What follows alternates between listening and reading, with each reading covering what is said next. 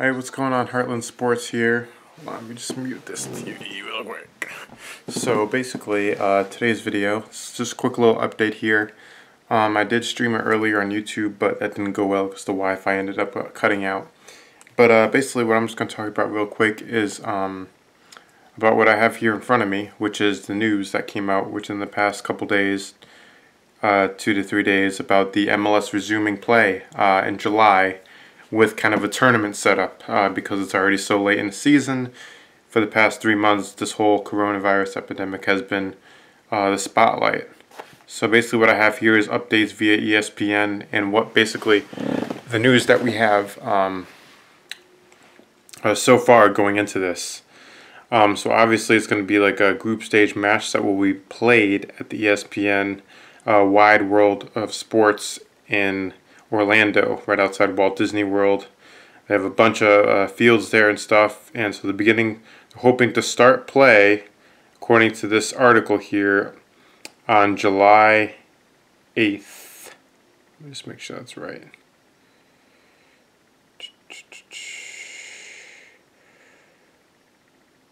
So, yeah, and there'll be different group stages.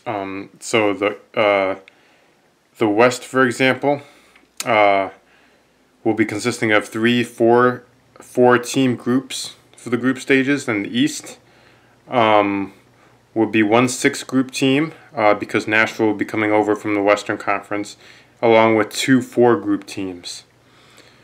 So obviously, since it's playing Orlando, the team in Orlando City Soccer Club, was seated in a group with the Atlanta United, Toronto FC, LAFC, the Sounders, and Real Salt Lake, comprising of the remaining seed teams.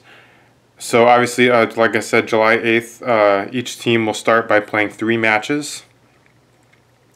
So fans in the U.S. can watch these games on ESPN networks, which is nice. So we actually will get to watch some of these on TV, which is interesting.